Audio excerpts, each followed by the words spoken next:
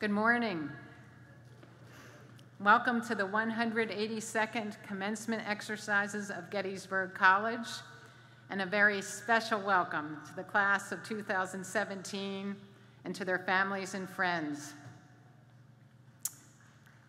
You're allowed to applaud.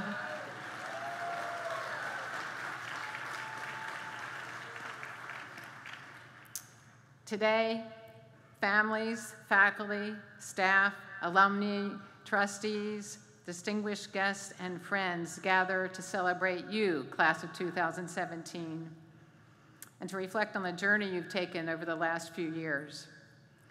4 years ago, most of you sat in these very same seats at convocation, and some of you have reminded me of just how hot it was that day. During my convocation address, I referred to the remarks made by the 2013 student commencement speaker, Anthony Palmer. I'm guessing many of you don't remember that, but I uncovered those remarks as I was preparing for today. On that day, I shared with you Anthony's recollections of his first visit to campus, during which he and his family were given a personalized tour of Servo by Director of Dining Services, Gary Brodigan. Anthony said, "Servo was closed, but that didn't stop Gary. He wouldn't let us leave without taking a tour of the kitchen. He showed us everything, how the dishes are washed, how the food is cooked, and how they plan a meal for the 1,000 or so students who come through their doors 3 times a day. He didn't let us leave without seeing the clean kitchen, without seeing the passion and care that go into every meal served at Gettysburg. That was what sealed the deal for me, in a process often characterized by numbers, SAT scores, and competition. One man with a big smile showed me that Gettysburg is about the human experience, about passion, people, and treating your work like art." Gettysburg is indeed about the human experience, about the people, the relationships you've made with one another and in the larger Gettysburg community, the mentoring you've received from faculty and staff, the groups you've formed, the friendships you've forged, some of which will last a lifetime. It's also about the mistakes we've all made in our interactions with one another as we try to understand and support one another better. Those mistakes are part of the human experience too, and they can make us better people if we're willing to learn from them. Anthony noted that Gettysburg is also about passion, the passion that I've seen so many of you demonstrate on a stage or a playing field or in a laboratory or during a research presentation, the excitement you've developed about chemistry or history or psychology, or about climate change or social justice or politics. And as Anthony said, Gettysburg is also about treating your work like art, plunging in and taking initiative, summoning your creative juices, being brave enough to try something new, taking the time for reflection, and working towards ever better outcomes. While you have all approached your art in different ways, you have all been artists who have completed your own liberal arts masterpiece. All of you have engaged with a series of courses spanning multiple disciplines, courses that have challenged you to think critically and to address complex issues. You've gained skills and confidence in articulating your ideas, and you've opened yourselves to new ways of living and thinking, more than half of you through studying abroad. You've engaged in public service, competed on playing fields, participated in and led student organizations, performed on stage, presented your research here on campus and around the world, and helped our community to take steps towards becoming more inclusive. Members of the class of 2017, I'm proud of you. And I hope that you're proud of yourselves and your Gettysburg masterpiece. Earning a Gettysburg College degree is most certainly a cause for celebration. And yet in the midst of these joyous festivities, I know that some of you have mixed emotions. For many of you, there's a sense of excitement about what's ahead, a sense of anticipation of what comes next. For others, however, this day brings with it some real sadness. This weekend, you'll say goodbye to a place that's been your home for the last few years, to friends who've become family, and to faculty and staff who've guided and mentored you. As you consider that, perhaps now is the right moment to acknowledge those who supported you on this Gettysburg College journey. First, my faculty colleagues. At Gettysburg, we believe that the relationship between faculty member and student is at the heart of a liberal arts education. Your professors have had profound impact on your lives. They've taught you, they've read your papers and graded your exams, they've mentored and challenged you, and they have inspired you. Faculty colleagues, would you please stand if you're able? Graduates, please join me in expressing your appreciation for your faculty.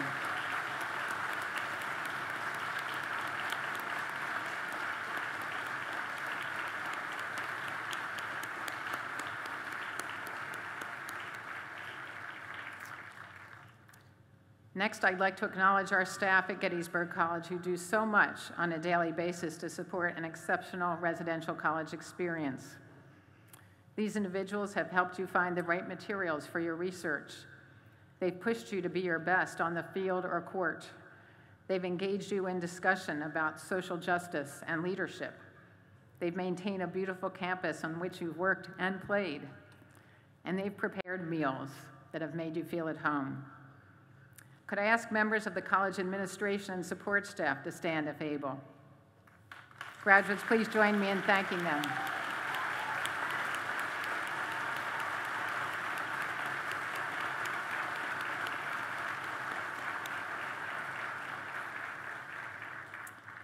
Next, some representatives of our Board of Trustees are with us today up here on the platform. These are individuals who give generously of their time, talents, and resources to ensure that Gettysburg can continue to provide students with a world-class liberal arts education. Trustees, would you please stand if you're able? Graduates and families, please join me in thanking our trustees for their leadership.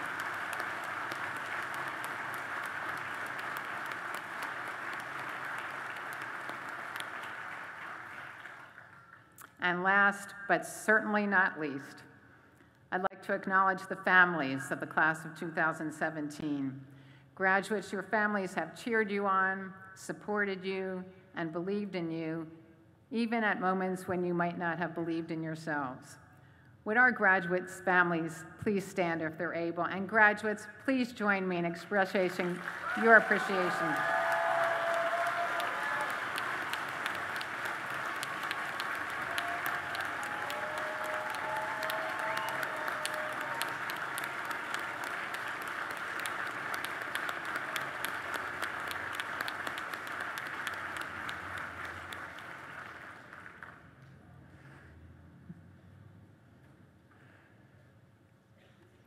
And since they cannot be here with us today, I would like to call out one more group of people.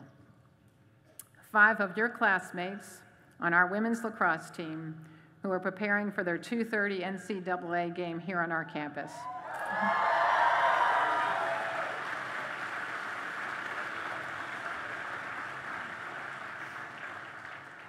I love to hear that spirit. I know we wish them all the best, and I hope that many of you will head out to Clark Field after this ceremony to cheer them on. So class of 2017, it's a big day, a day of celebration and reflection, of hope and inspiration. Take it all in, the pomp and circumstance, the speeches, the reading of your classmates' names, and remember that all of us are here today for you, class of 2017, and we are very happy and proud to share this day with you. Thank you.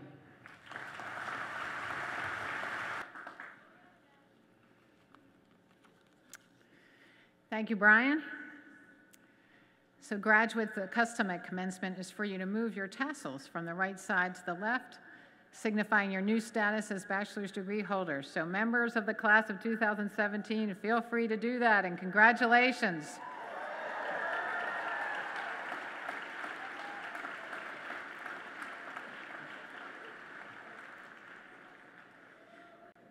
now my great honor to deliver a charge to the class of 2017.